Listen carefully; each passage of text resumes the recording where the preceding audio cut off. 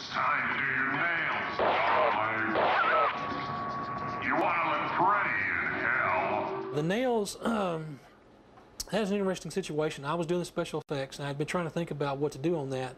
So what I had done was I took some cutters and cut the nails off. I cut the sharp point off, then I would take the nail and put it up against a grinder and grind it flat surface.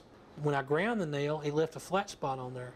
And so what I found out was I could take those nails with those flat spots, put glue on them, and I could glue them anywhere on people's bodies and they would stay. And so that little intricate thing there that I found out about the flat spot actually worked out great. You could glue them on people and they would stay pretty good. The only catch was if you started wiggling or moving, they might wiggle sometimes.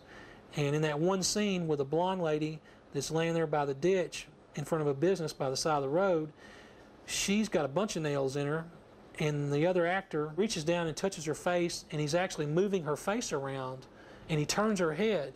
Well, of course, they wiggle a little bit.